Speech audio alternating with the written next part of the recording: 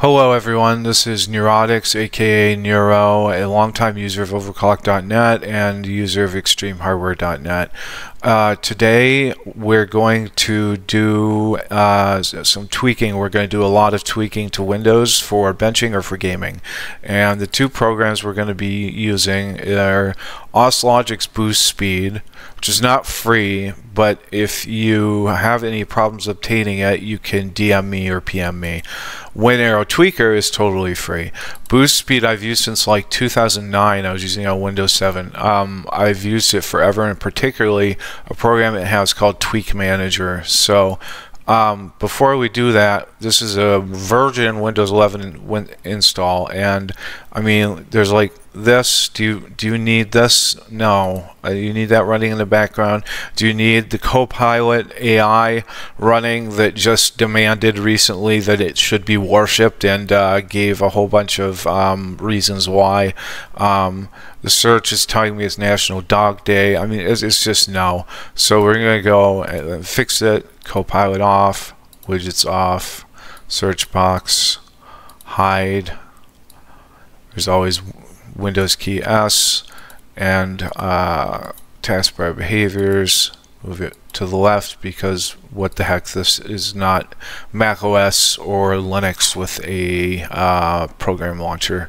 So we're gonna get into, hopefully it lagged out last time I tried and didn't open it. We're going to get right into Tweak Manager. So you go to apps, you go to tweakmanager.exe. Yes, I want to run it. We'll see how long it takes to open.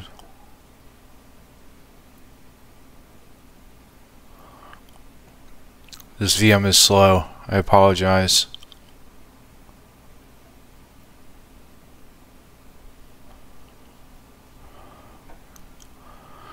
So anyway, the reason I'm doing this is there is, for benchmarkers, a slim Windows 11 Pro ISO floating around that has been really stripped down.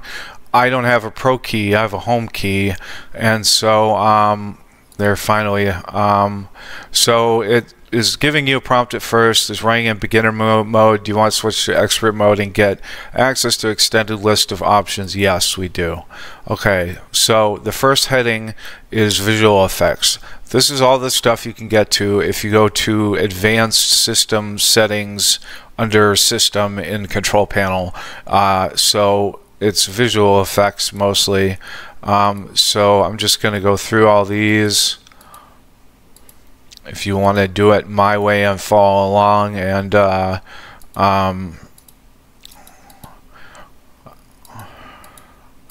follow along, pause it and follow along, and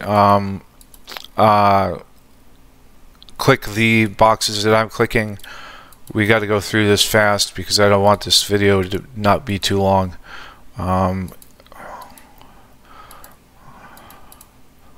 Oops. Okay.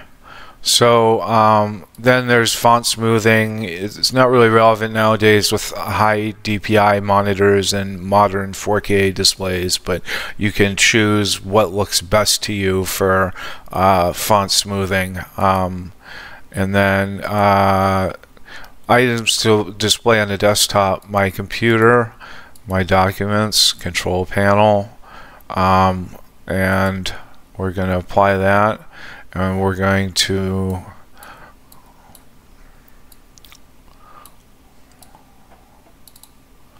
do that. And now it's the way it should be. Anyway, now we're on to taskbar. I already went through and did most of this stuff. So notification area, do not display tooltips in notification area. Yes.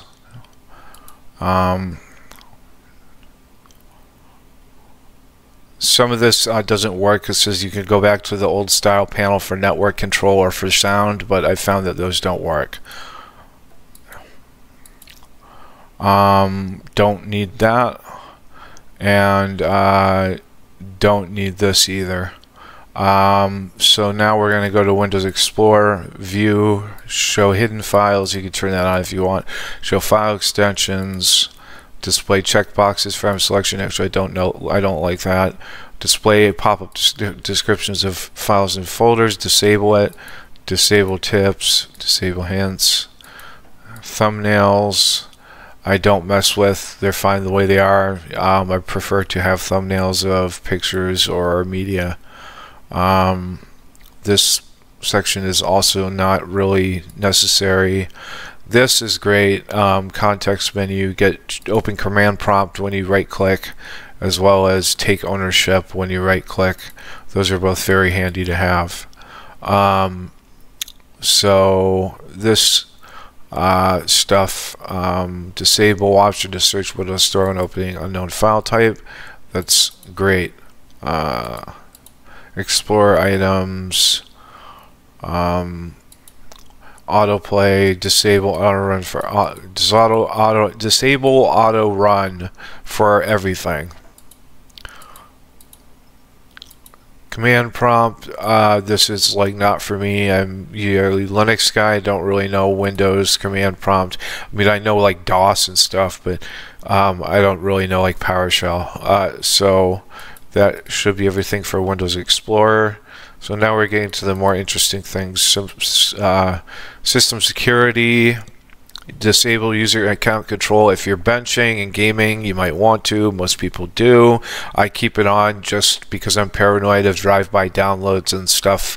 You know, like there's all these exploits where they can run an exe through your web browser. So I would like to know if that happens and deny it, right? Privacy policy. Basically,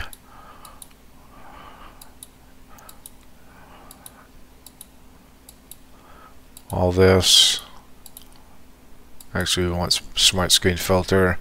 Don't need to encrypt paging file for better security unless you're paranoid.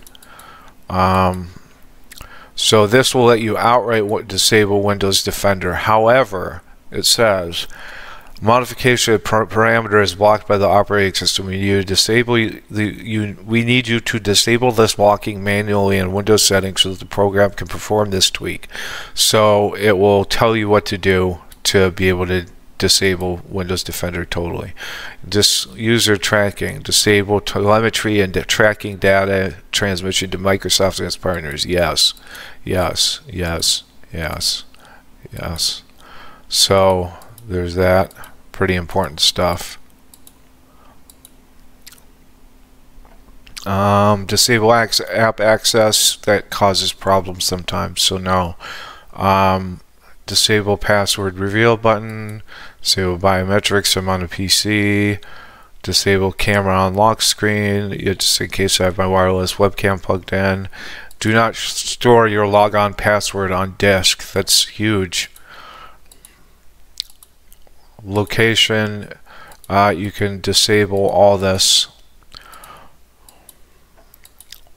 And user activity, I just ignore that system. So now we're to startup and shut down. Startup. I don't like the Windows startup sound, so disable that. These are things that you can use if you want to.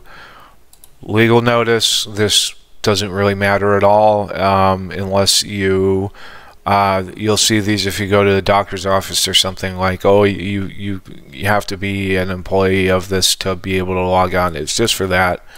Automatic log on, you can do it if you want, but I don't. Shut down, now this is really interesting and useful.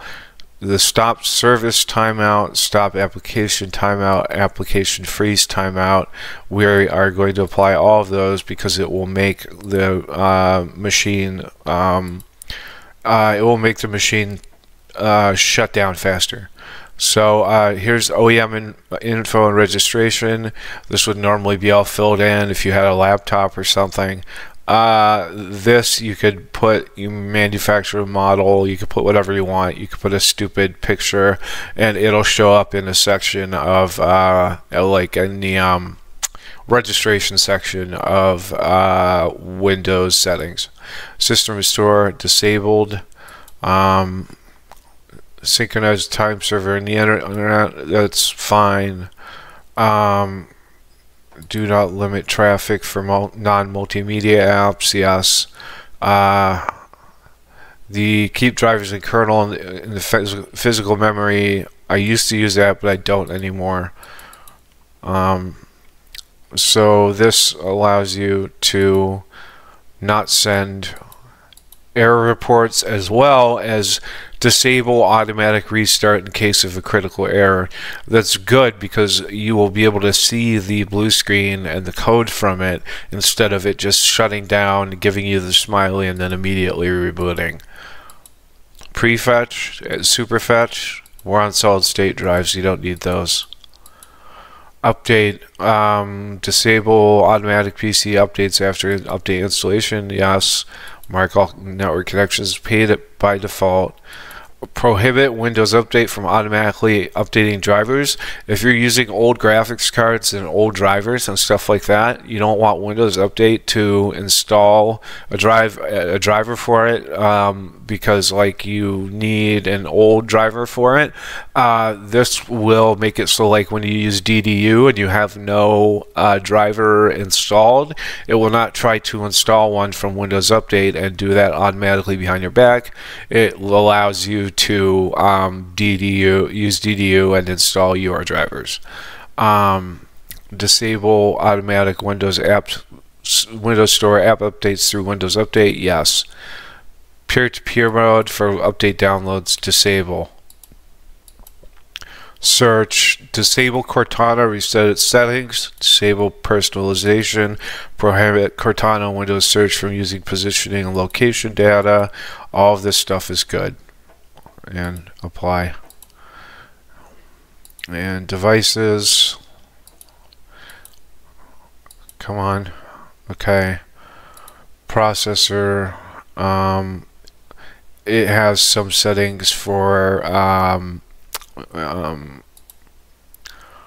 like different power plans that they offer. Essentially, don't use those personally, but you can if you want.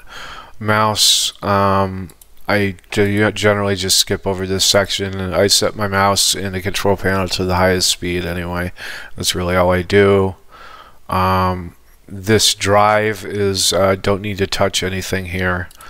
Setup, don't search for a device driver in Windows Update again. Prevent sending error reporting messages. Don't show notifications about found devices. Don't give preference to drivers signed by Microsoft.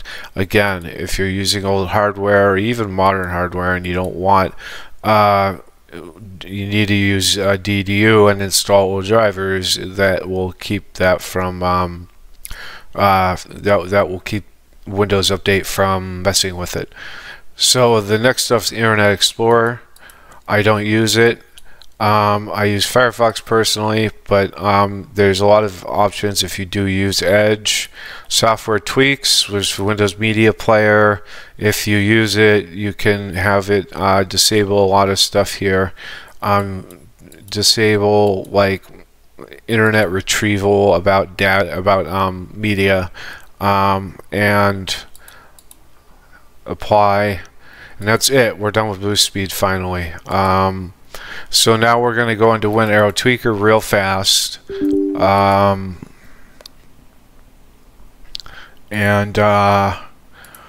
Right away there's Windows 11. Enable classic full context menus. So when you click in Windows 11, you get this. And you need to go to show more options to get an actual right-click menu up. So we are going to turn that on right away. And you have to restart Explorer to get to work. I'm not going to do that. Classic taskbar, they tell you can get like an app for it. Disable background apps. Disable Copilot. And disable ribbon. Remove Windows desktop icon. Appearance, we've already gone through this with like, it gives you more control. There's a lot you can do here, but we've already done that stuff.